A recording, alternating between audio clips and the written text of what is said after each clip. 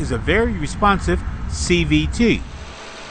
It is mated to a branded Synergy Drive power plant with 2 sets of ratings. Combined, they're supposed to equal 200 horsepower.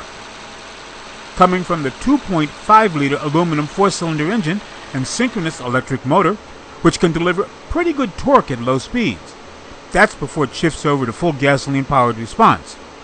It's now covered under an 8-year, 100,000-mile warranty. In a week of real-world driving, including a 2-hour trip on the interstate, we got about 34 miles to the gallon.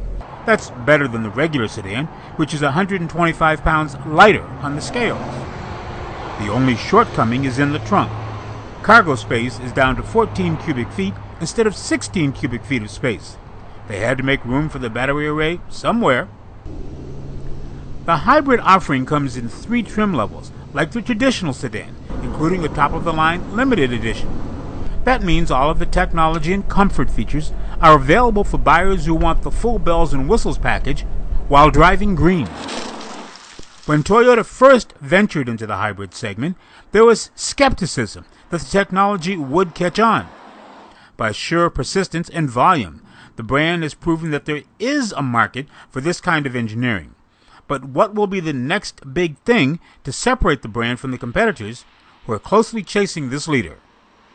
This is Greg Morrison. We want to know what you think, so email us. The address is bumpertobumpertv@cs.com.